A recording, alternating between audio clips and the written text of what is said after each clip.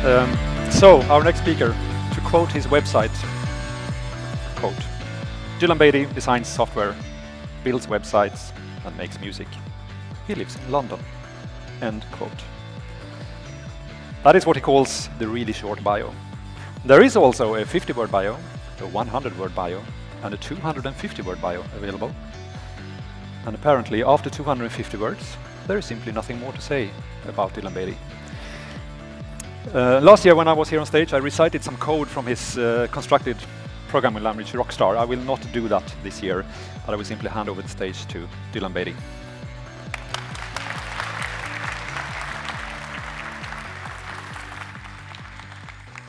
Hey Malmö, how you doing? So, last year I bought a book. I live in London. I've lived in London for 20 years, but once in a while I'm like, maybe I'm missing out on something good.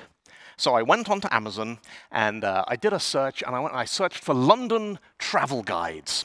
And I got up a bunch of search results. I kind of looked through. I'm looking for something, something with good reviews, something not too expensive, something that I can get in a printed hard copy.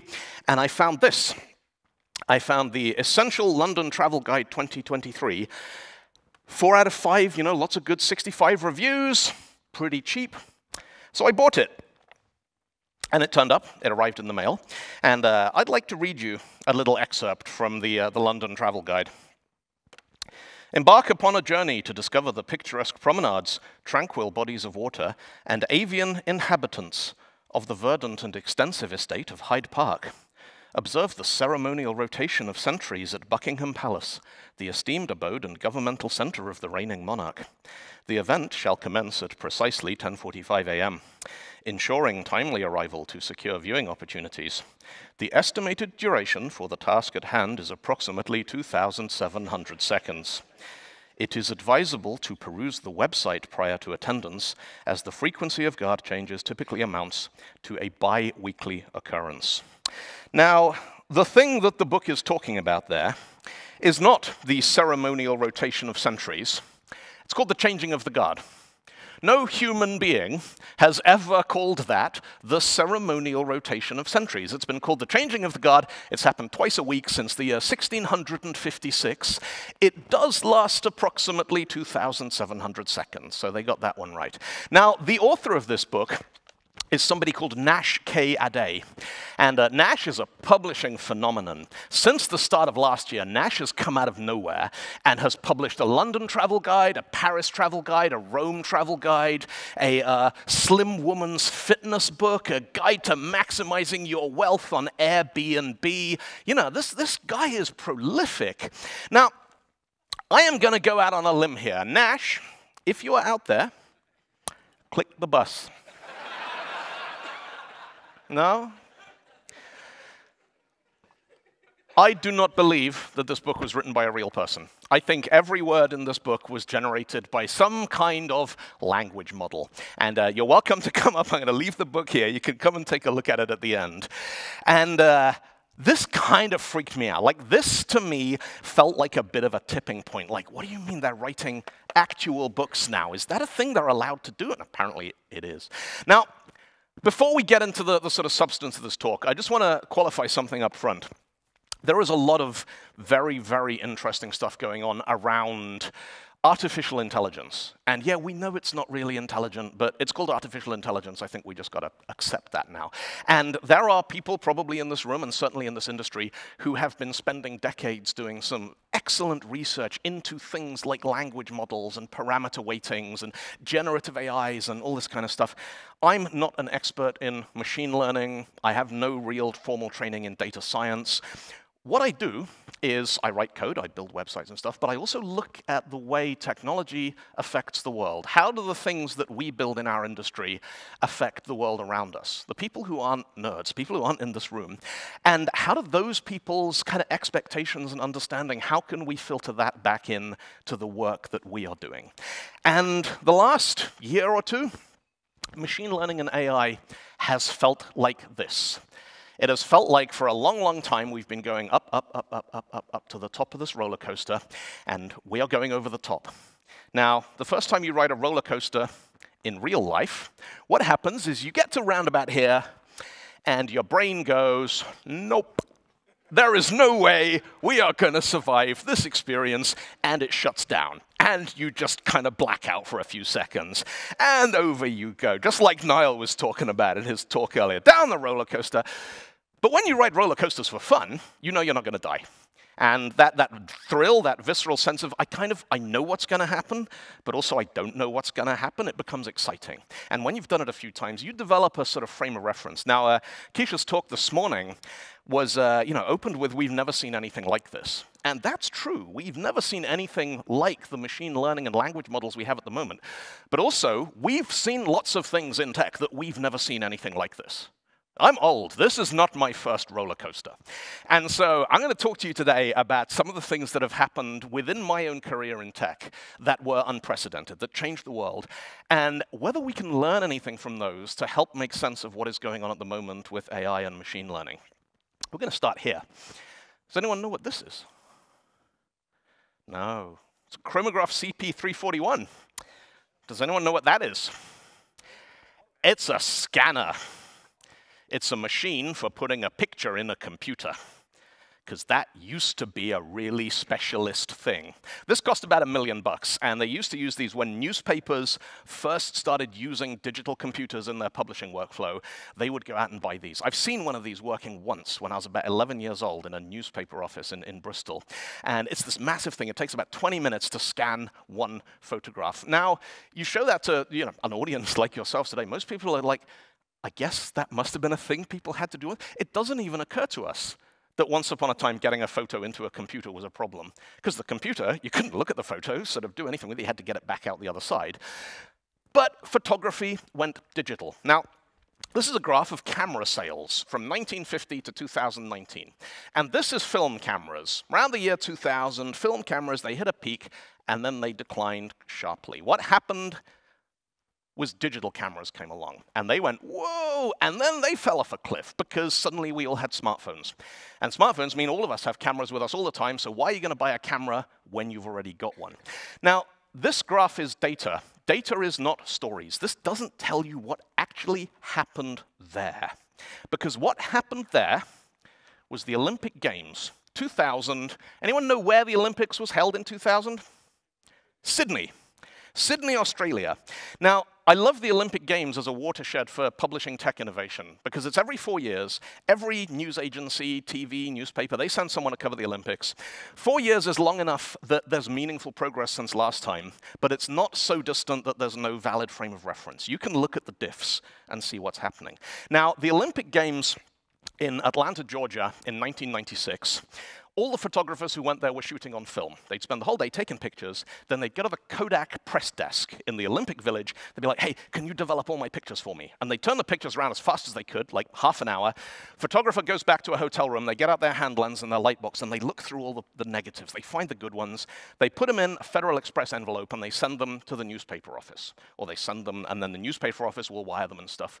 But it was very much an analog workflow. Now, Sydney 2000, there's a couple of things were different. One, Sydney is quite a long way from quite a lot of places. Citation needed.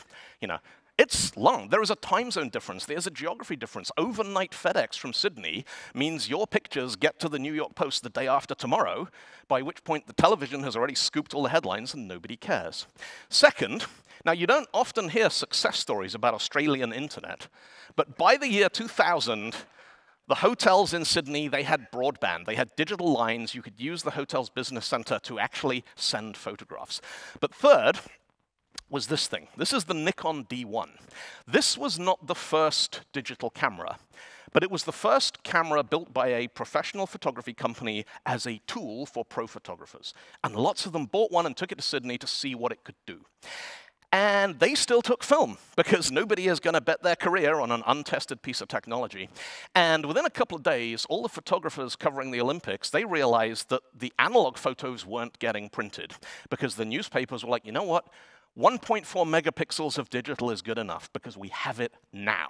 We can go to press now. And that is what tipped photography over the top of the roller coaster from analog to digital. Within a couple of years, money starts pouring in. We get 2 megapixels, 5, 10, 20, 40. Now, The first digital camera was actually produced by Kodak in 1973. It's got a tape deck. It's got a cassette on the side, so you can save your photos onto tape, which I absolutely love. And you know, this did not happen overnight. There's decades of innovation building up to Sydney. And if you turned up to Atlanta with a digital camera, people would be like, why did you bring a toy to the Olympic Games? If you turned up to Athens 2004 with a film camera, people would be like, oh, you're rocking the retro style, hey? Because 4 years later, digital was just established. It was a professional tool.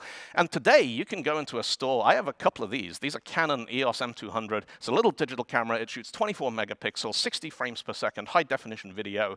I bought one of these to use as a webcam. That is how good and how commoditized digital photography has become.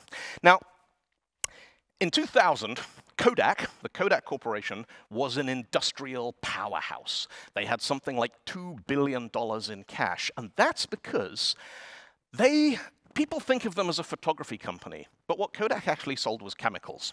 They sold all of the chemicals and the machines that were necessary for you to take a photograph, take it to a lab or a chemist or a pharmacy, get it printed, get it back, look at it.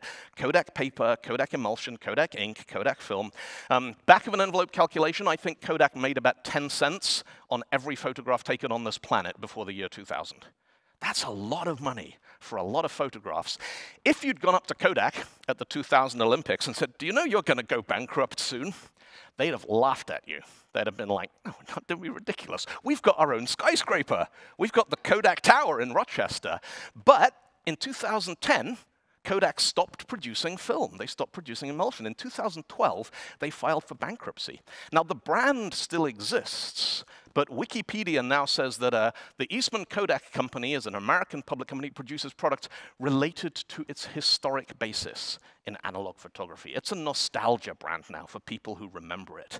And so it wasn't that people stopped taking pictures. What happened is we came up with a better way of doing it. We came up with a way of taking and sharing photographs that didn't require us buying chemicals from companies like Kodak. Now, the other tipping point that happened around the same time was digital audio. MP3 is way older than anyone thinks. The MP3 compression format was published in 1991, but in 1991 nobody cared because there weren't any computers in the world fast enough to play an MP3. If you wanted to listen to an MP3 in 1991, it would take 20 minutes to decompress. Then you'd have a WAV file that wouldn't fit on your 10 megabyte hard drive. You would play the WAV file, and then you'd have to delete it to make enough space to play another one. So MP3 was kind of research interest. Then the Pentium 60 processor comes out, which is fast enough to play an MP3 in real time. Then the Pentium 75 comes out, which means you can play music while you're doing something else, like writing essays. And this is really exciting to people who listen to music in a room where there is a computer. So basically nerds and college students and people working in software and technology. You can't listen to MP3s in the car or on the train or in the living room. All the places where normal human beings listen to music, MP3 doesn't have any foothold in those territories. Till October 2001, where this comes out, the original iPod. Now, this is the tipping point for me for digital audio, because suddenly normal people are like, what's that? I want it. I don't care what it is. It's got white earbuds. I've never seen white earbuds before. I want it. It's really cool. And I was just, I was talking with Martin over lunch about tipping points, and the iPod didn't happen overnight. It came out October 2001. I don't think I saw an iPod like in the flesh for about 18 months after that. And it took 3 or 4 years for it to become established. But that's kind of the point when it tips over the top of the roller coaster. And that took Steve Jobs sitting down with the record companies and saying, look, MP3, you're panicking because you can see people trading music on the internet. You're not looking at the big picture here. Because record companies didn't sell music. Record companies sold plastic.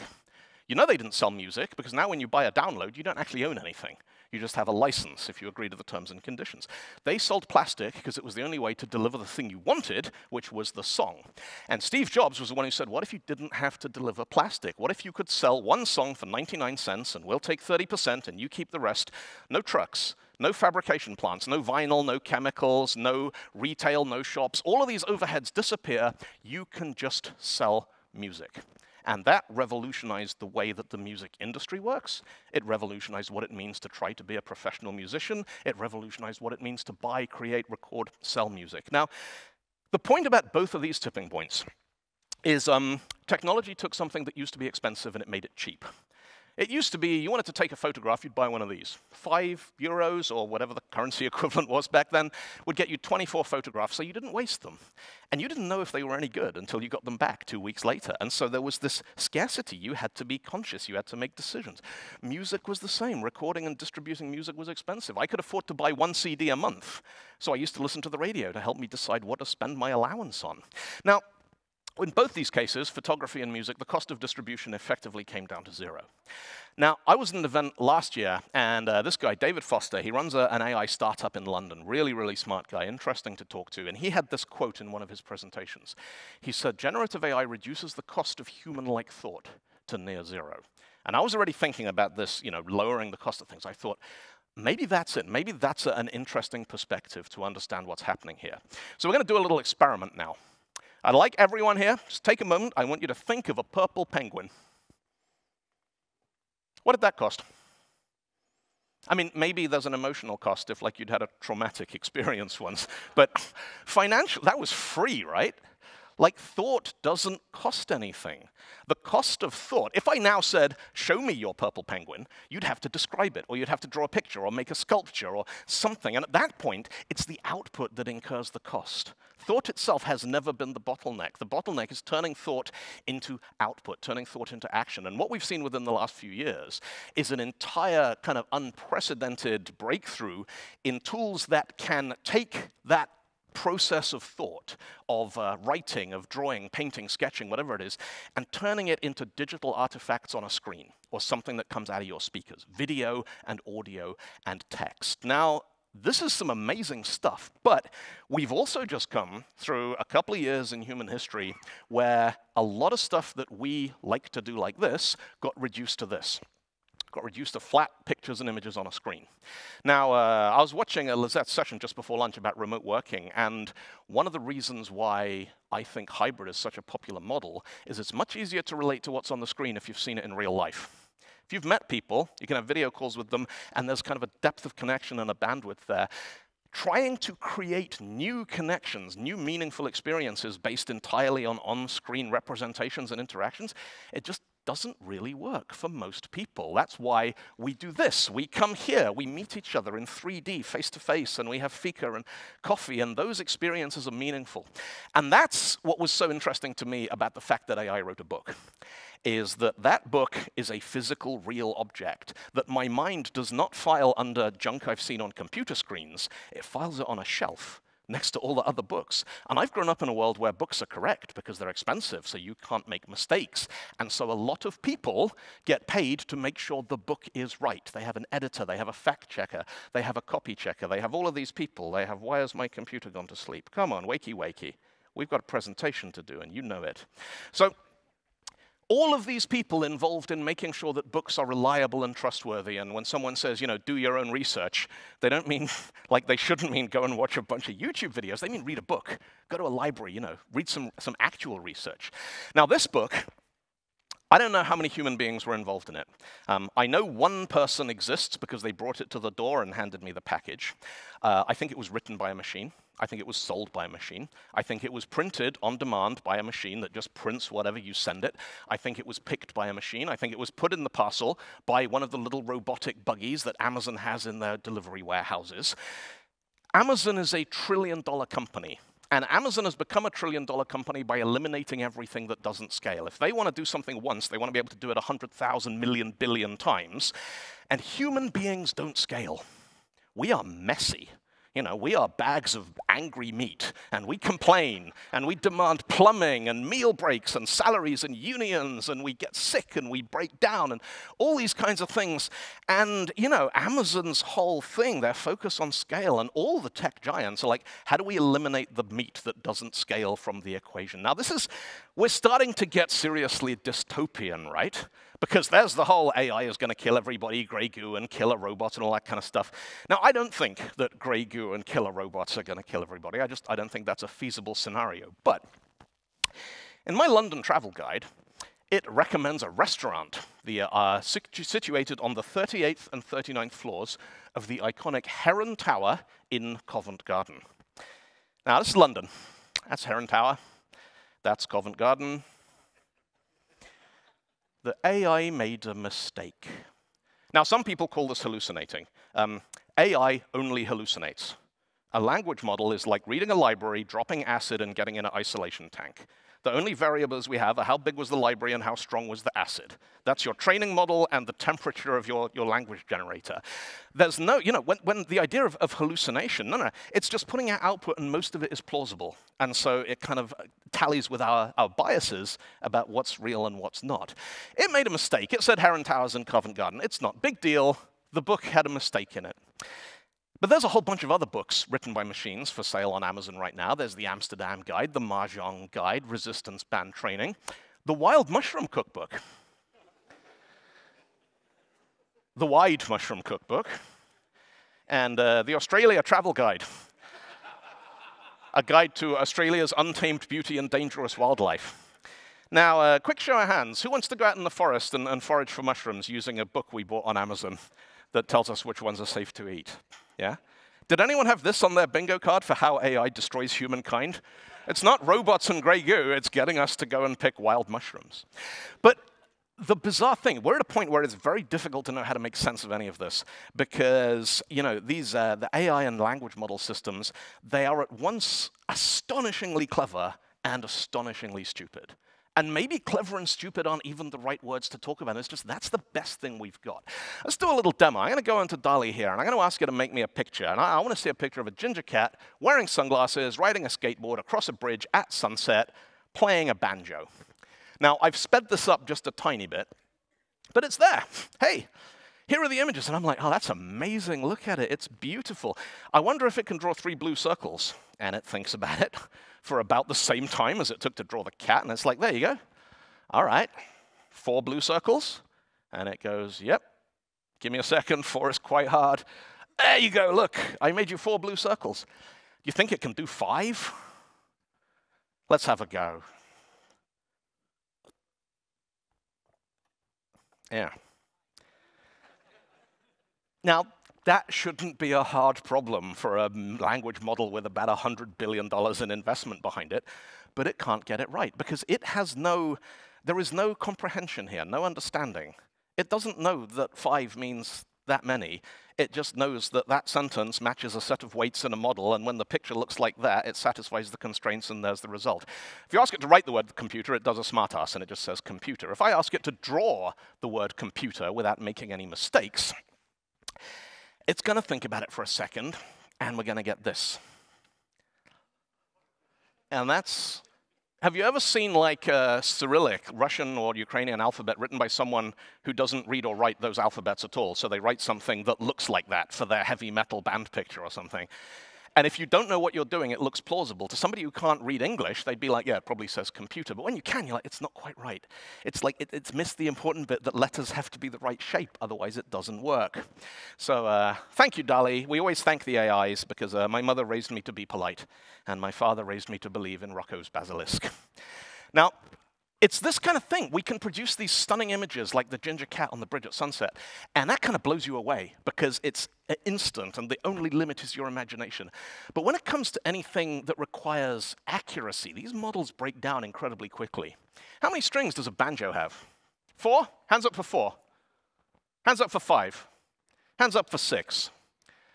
DALL-E got you covered. This banjo's got 4 strings over here, 5 there, 4 there, and 6 tuning pegs. Now, if you were going to draw a picture of a banjo as a human artist, first thing you'd do is figure out, well, how does a banjo work? How many strings does it have? You kind of work from a very different set of principles. And it's this ability to get counting things right. One of the things that machine learning models really struggle with is generating fingers. To the extent that you can go online and you can buy a rubber finger that you can wear when you're doing crimes, because then your lawyer can say, no, that security footage is machine generated. Look, it's got too many fingers, and you can get away with it. But for me, the best example I've seen of the point where you see the cracks and you see the abstractions is asking machine language learning models to create crossword puzzle clues. Now, this, by the way, this is what it thinks a crossword looks like, is you do it with your wooden tiles, because we all do that, right? You've all got your crossword tiles. Now, I love cryptic crosswords because I love language and I love puzzles, and we take a crossword clue like this one. And you're looking at that. And when you just scan this, you're like, all right, and you get a picture like, oh, well, clearly Neil is looking at a blue flower. And Neil is very confused. And you're like, blue flower, confused Neil, what?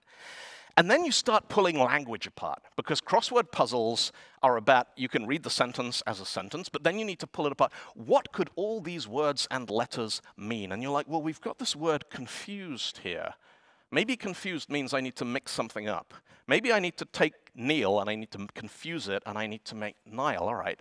And you're like, well, Nile, I know that if you look at a map of North Africa, there's a blue Nile river. And you're thinking, what is flower? And then you realize it's not a flower, it's a flower. It's a thing that flows. It's a river. The answer is Nile. Now, this is how crossword puzzles work. You've got to understand language at a bunch of different levels. So we're going to go over onto ChatGPT-4, and I'm going to tell it Beattie in Code is a software and technology conference in Malmö, Sweden. Write a cryptic crossword clue for Beattie in Code, which uses an anagram. And it's going to think for a second. Dynamic duo beaten by enchanting craft in Sweden. This clue suggests an anagram. And at this point, it's waffling.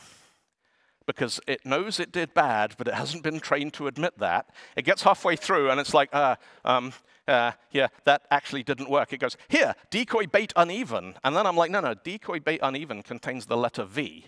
There is no V in Beattie in Code. Would you like to try again? And it goes, oh, you're right. My previous attempt included a mistake. Let's correct this and craft a new clue without the error. And it does it again, and I'm like, acute body in code. Now, that contains the letter D twice. It goes, oh, yeah, let's correct it. It doesn't know how to say, I can't. It doesn't know how to say, I can't do that. But at the same time, this should not be a hard problem. You know, an anagram is very, very clearly defined. Eventually, at this point, it kind of gives up, and it just keeps going, let's do another one. Oh, no, that doesn't work. Let's do another one. That didn't work. And eventually it goes, you know what, I'm not going to do anagrams today. I'm tired, and my brain is full. And, you know, and this, in the 3 or 4 months I've been giving this talk, the output of this has changed, because this stuff is evolving so quickly. But now it kind of gets crafting an accurate and clever anagram without preparation as a detailed process that requires careful consideration. I came up with that in 5 minutes, and I don't have $1 trillion in venture capital. I just used a dictionary on a computer, and I was like, find me some anagrams, and it went, so there's that one. Now, the question that kind of arises from all of this, there are clearly, the models we have at the moment, they are amazing things, they can be incredibly powerful tools. Are they moving us towards artificial general intelligence, machines which are genuinely capable of reasoning and thought and comprehension? And there's a book from 1989, it's called The Emperor's New Mind by the mathematician Roger Penrose, where he talks about models of consciousness and simulation, and kind of comes down to that there's 3 options here. One, you know, artificial general intelligence, one is yes, and it'll be on digital computers. We just need to wait until the computers are good enough. 2 is, yeah, but it's going to take quantum computers. Penrose had this hypothesis that consciousness was a quantum phenomenon that will never be simulated on digital hardware. And 3, no, it can't be done. Now, I'm not going to talk about 2 and 3. I'm interested in 1, and I'm interested in, if we are just waiting, what are we waiting for? Because to me, I don't think language models are taking us in the right direction. They're very impressive, and there is a category of problems they will be able to solve, and they are getting better and better and better. But if you are breeding racehorses, you are going to get faster and faster and faster horses each generation. You are never going to evolve an engine. It is a paradigm shift in the approach that you take in terms of addressing and solving that problem. But maybe the question doesn't matter. Maybe it doesn't matter whether we have true artificial general intelligence or not. Maybe what matters is whether the world believes in it, like money or something. Now, have you ever asked your phone to marry you? Try it. Take your phone out, anyone who's got Siri or Google or anything, and try it. Hey, Siri. Hang on, I need to switch airplane mode off to get this to work. You can try this yourself. You've never tried it before. Hey, Siri. Will you marry me?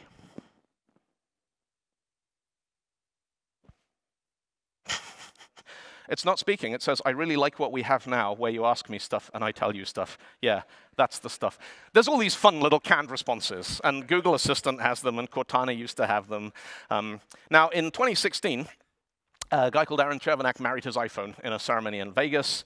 Not legally binding, even in Vegas, which I find amazing.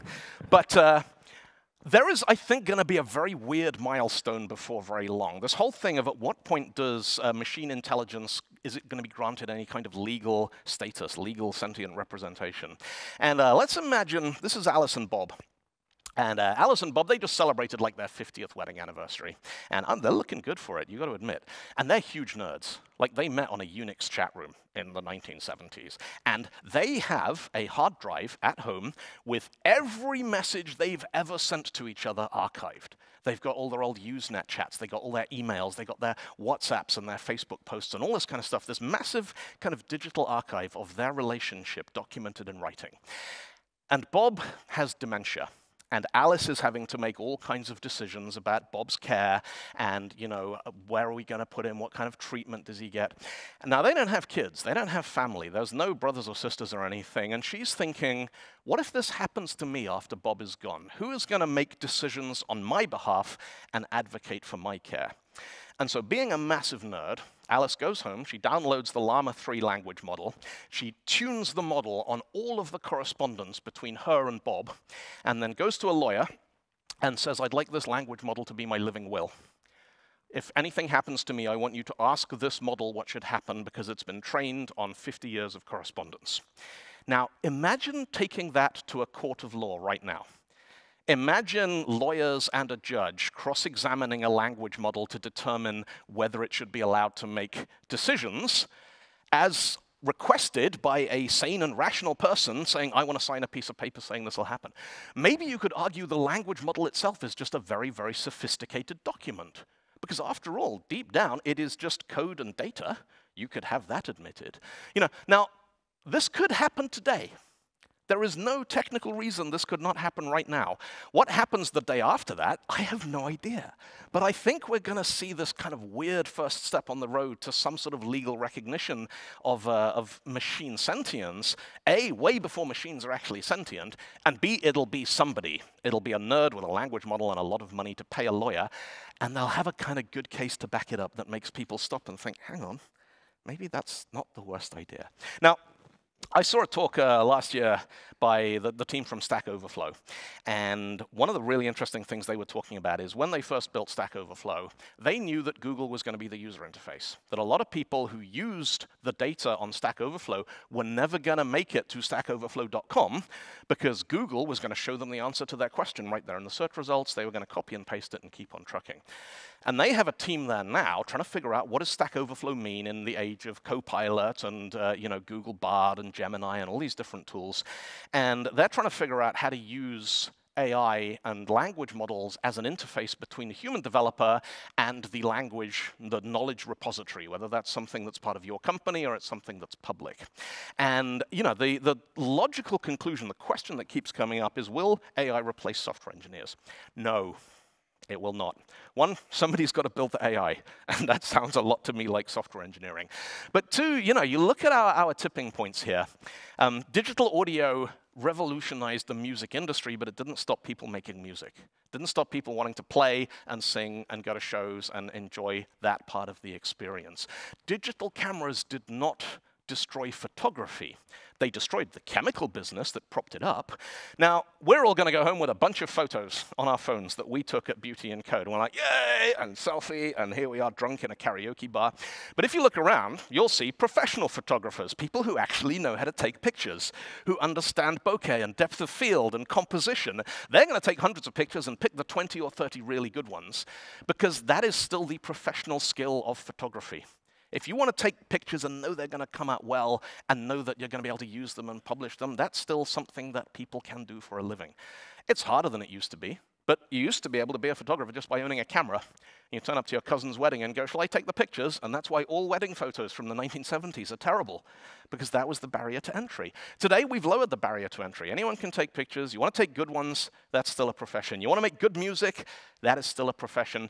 And being a developer is not about writing code. Being a developer is about understanding technology and looking at the world around you and seeing gaps, seeing problems that you think you can figure out a way to solve.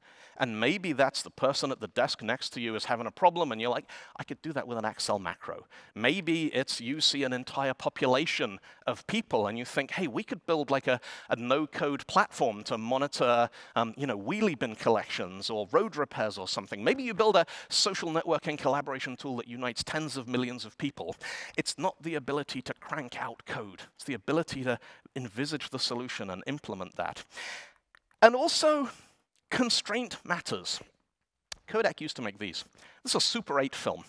It was the only format for doing home video for about 50 years. It would shoot 2 minutes of silent video footage onto one of these cartridges, which cost about $35 US.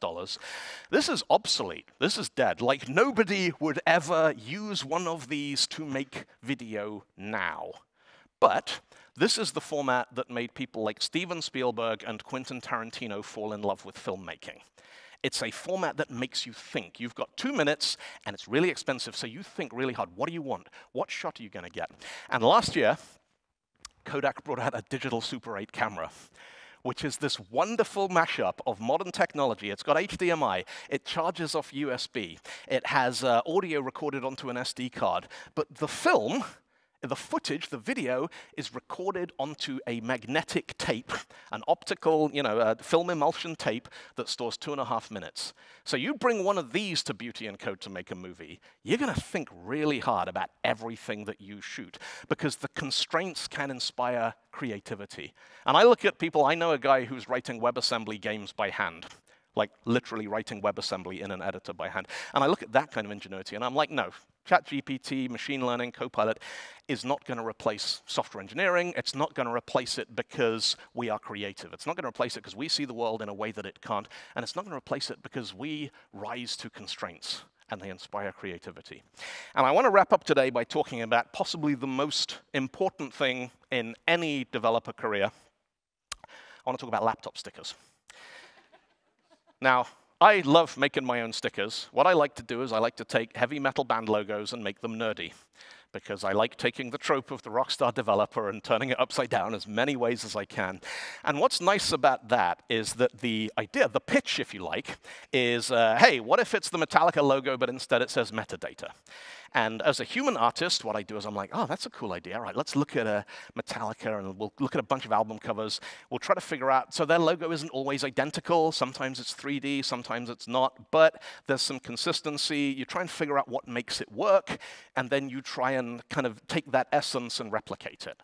You come up with something like this. Now, I asked DALL-E to do the same thing. I said, Metallica band logo, but it says metadata. And it gets it so close, but it misses the joke. I like the aesthetic. This is cool artwork. I really enjoy the way it looks. It's funny for about 10 seconds, but neither of them actually says metadata. One of them says metal data, and the other one says metal data. And like the metadata is the whole joke. Like without that, it doesn't work. But I had this idea a little while ago. You guys want like the Guns N' Roses t-shirt? Because it's not a Guns N' Roses t-shirt. It's a ones and zeros t-shirt. And I wanted to do the Guns N' Roses logo, but it says ones and zeros. Now, if you ask DALL-E to do this, it comes out with this. Unis in zoses and ones in zoses. Now, again, it's not far off. Like Guns N' Roses have official merch, which has this color scheme and this kind of aesthetic. But you got to get the wording right, otherwise the joke doesn't work. And what I tend to do with these is I draw them in Illustrator and Photoshop. So I open up Illustrator, and I was like, right, so we need the kind of the gunmetal background. Then there's this gold ring, and we got some shadows. And then the ones and zeros, I found the Corvita Skyline typeface that they use. And I drew some number ones using bits from photographs of old revolvers. And I put vines on it, and then I had a problem. I couldn't draw a rose.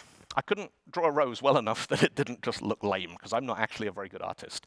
And this project then stalled for a couple of months until one of my friends put Midjourney on our Discord server, and we were playing around with it, and I was like, hey, I wonder if Midjourney can draw a number 0 in the style of a single rose bloom red, and it went, there you go. I was like, ah, that's nice. So I grabbed that, and I stuck that on here. Now, I have some ones and zeros stickers and a couple of others down the front, so you can come and grab some of those.